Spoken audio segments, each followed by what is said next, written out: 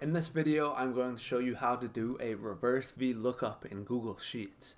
So the VLOOKUP function is a great way to speed up your productivity when you need to pull data from another range or another sheet.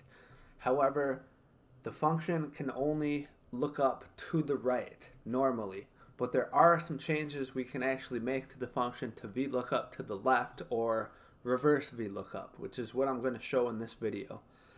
So this is going to be the syntax of our reverse VLOOKUP. So the first argument is search key, and this is the same as a normal VLOOKUP. So this is the value that we are searching for. Now the next argument is going to be different than a normal VLOOKUP. So in this VLOOKUP I have two ranges inside curly brackets. So in a normal VLOOKUP you have one range which contains the entire data range that has both your lookup value and your return value. In the reverse VLOOKUP function, inside curly brackets, we have two ranges. We have our lookup range, which is the range that contains the value that we are searching for, and we have the return range. And this is the range that contains the value that will be returned when the search key is found in the lookup range. So what these curly brackets do is it creates a virtual array. It will put my lookup range in one column, and then right next to it in our virtual array it will put our return range.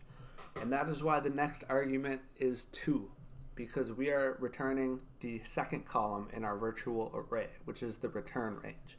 So this has to be a 2. The last argument of the function is sorted, and this is an optional argument that's going to be set to true by default. This indicates whether the lookup range is sorted or not, and in most cases this should be set to false. So now that we've gone over the basic syntax, I'm going to show you how to set up this formula. So I have our syntax down here just so we can kind of follow along and make sure everything is entered properly. So in this example I have this value here, the product, and I'm going to do a reverse VLOOKUP to return the column here to the left of it. So this is my search key. This is going to be my lookup range because this is the range that contains my search key where I am trying to find the matching value. And then when I do find the matching value in this column, we are going to return the value from our return range, which is to the left. So a normal VLOOKUP is only going to work to the right. With this one, we can return a value to the left of our search key. And so here is how this is done. Equals VLOOKUP, and then the first argument is the search key. So I'm searching for this. Now we need to create our virtual array by adding a curly bracket. And so the next argument is our lookup range. So I am looking in this range for my search key, and I'm going to press F4 now to lock these values in place. And then comma. So the next argument is my return range. So this is the range that contains the value that's going to be returned when my search key is found in the lookup range. So that will be this range. And I'm going to again press F4 so that's locked in place. Now I need to add my closing curly bracket, comma, to false.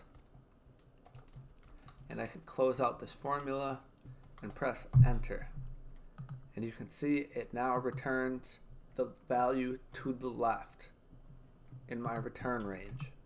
And now I can copy and paste this formula down to additional values if you have them in your spreadsheet. And so that is it. To VLOOKUP to the left, you have to create a virtual array where you have two ranges. You have your lookup range, and then you have your return range, and then this is going to be 2, because what the virtual array does is it puts your lookup range right next to your return range, and so it returns the second column, which is why this is 2.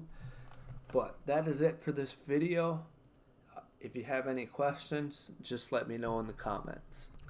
Thank you for watching the video. If you haven't already, make sure to hit the subscribe button. If you have any questions or content suggestions, just let me know in the comments and I'll try my best to answer everyone.